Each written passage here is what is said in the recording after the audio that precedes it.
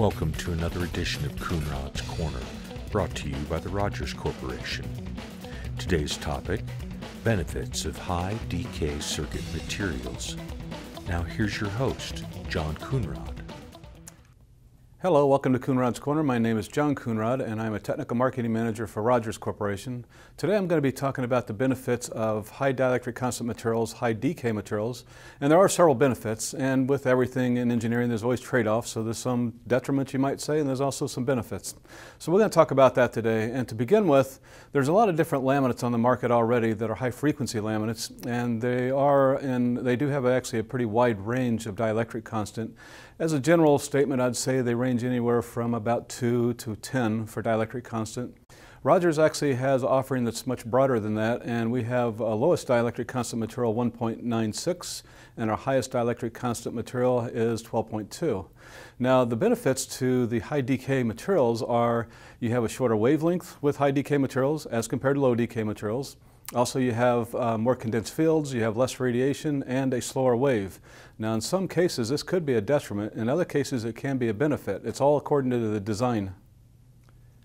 The illustration shown here is a top view of a microstrip edge-coupled bandpass filter, and the resonator elements that actually make up the filter function are half wavelength elements, so they are physically long as a half wavelength given the dielectric constant material that it's based on.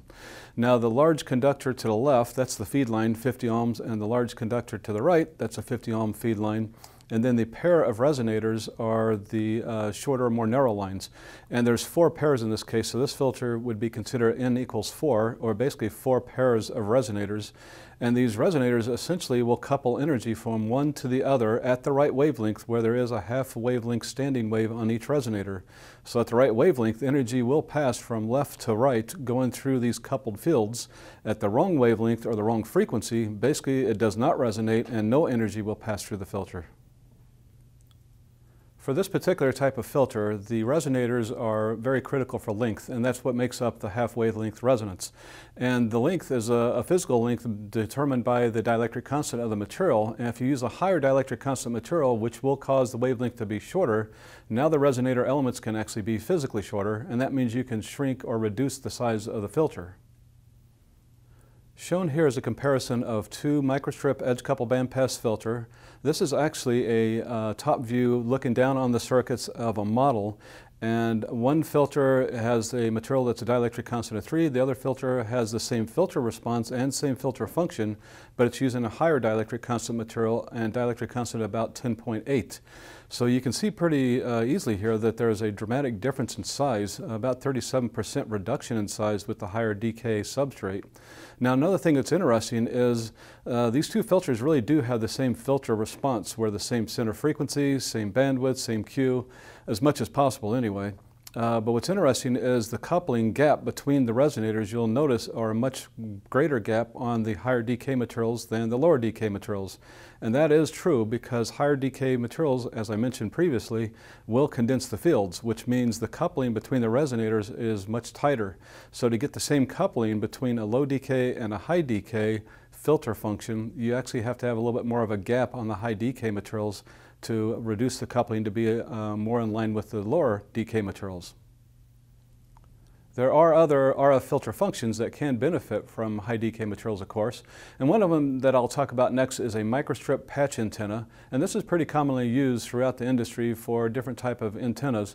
And the patch radiating element itself is basically a resonator, and if you use a higher dielectric constant material, the resonator can be shrink in size, so it can be smaller. Now there is drawbacks to this, and one is using high decay materials, as I've said, the fields are more condensed, so the fields between the signal plane and the ground plane are more condensed, which means there's less fields radiating, so you have less radiation. And then another issue is higher dielectric constant and trying to maintain the same impedance means that the conductor needs to be more narrow. So the feed line that brings energy to the patch actually needs to be more narrow to maintain the same impedance. And when it's more narrow, that means more conductor losses and overall more insertion loss. And if you have more loss, that means you have less energy getting to the radiating element. Shown here is a top view of a microstrip patch radiating element, and it is designed to radiate and be used at 2.5 gigahertz. And what I've done here is give a table of information showing the different sizes of this radiating element when using a different decay material. So on the left column I'm showing dielectric constant of 3, 6.5, and 10.8. And the fourth column to the right shows the area, and you can see there's a pretty significant difference in area size as you go from the low decay materials to the high decay materials. Now also the far right column is showing the 50 ohm conductor width for a feed line. Now a lot of the feed lines going right up to the radiating element are sometimes not 50 ohms because you're doing some impedance matching, but the 50 ohm line is just really a reference, and you can see there's a significant difference for the conductor width of a 50 ohm line on a 3 decay compared to 6.5 or 10.8. And again, a more narrow conductor for the feed line means less energy getting to the radiating element. In summary, the high decay material can be used to reduce the size of microwave circuit elements. And I say microwave circuit elements because that's a range of frequency, microwave. And I don't mention millimeter wave here somewhat purposely. At millimeter wave frequencies where you have shorter wavelength, using higher decay materials sometimes can be problematic because that will even make the circuit feature smaller. And then then you really have a problem when it comes to building a circuit with really small circuit features and being able to have the circuit fabricator resolve those features accurately and consistently. So high decay materials can be used at millimeter wave frequencies. It's a little more problematic, but it can be done. But they're more commonly used at the microwave range of frequencies.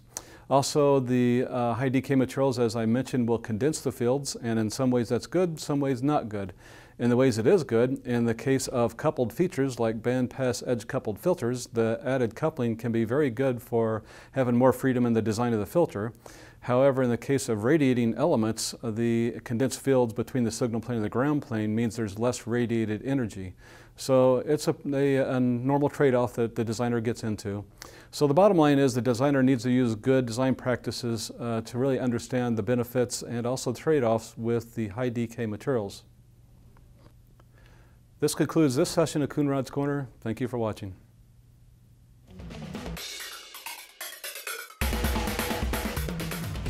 For additional information and technical tools, if you're not already a member, join the Rogers Technical Support Hub and gain access to calculators, technical papers, and more Rogers Corporation informational videos.